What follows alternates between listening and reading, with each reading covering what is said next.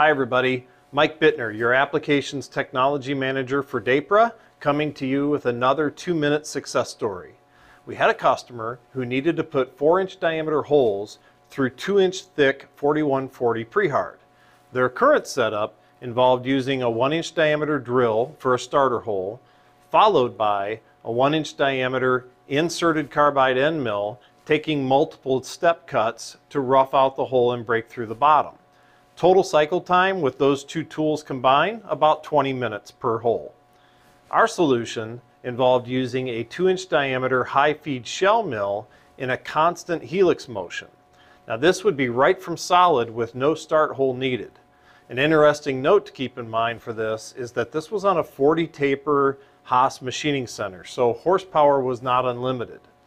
We started using Dapra's Rhino feed system at 700 surface feet per minute, which was about 1330 RPM, 30 thousandths feet per tooth, which was 200 inches per minute feed rate, and a 30 thousandths helix, which may sound light, but we wanted to keep the chips light and small and easy to blow out of that hole, and we also needed to be concerned about the horsepower consumption.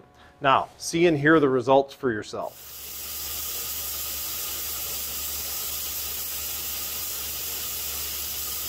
Notice we start at the 3 o'clock position right above the part and start into a helix motion from there.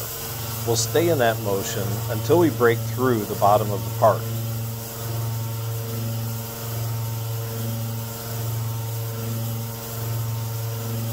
Chip evacuation is generally the biggest challenge when helixing from a solid.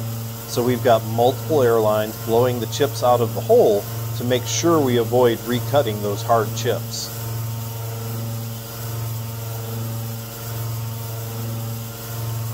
Notice that even at 200 inches per minute, we're only running slightly into the yellow on our load meter. This can be maintained for up to 30 minutes without issue, but we won't need anywhere near that long. After running this hole you're watching, we increased the feed rate to 250 inches a minute, and the load meter only increased to 135 to 140%. So there's definitely room for improvement from what our initial settings were.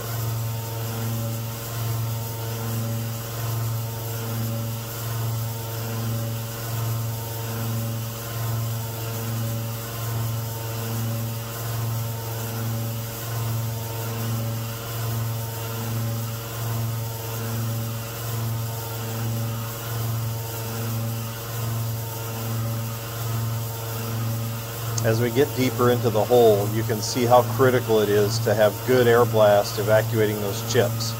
Recutting chips is a problem for your cutting edge, but you also heat up your part more by the heat of those chips remaining standing in that hole. So it's really important to have strong air blast getting the chips up and out of there right away.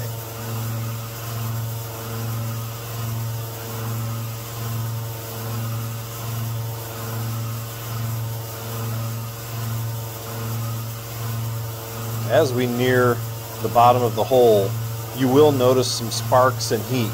This is due to both the chips getting smaller as we break through and the wafer or slug beginning to heat and fall away from the main workpiece material.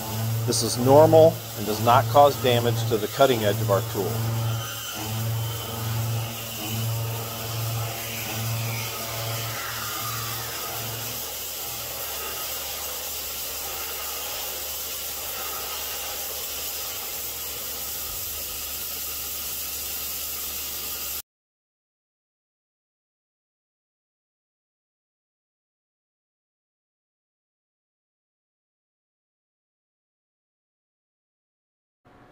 So there you have it. Hope you found this helpful.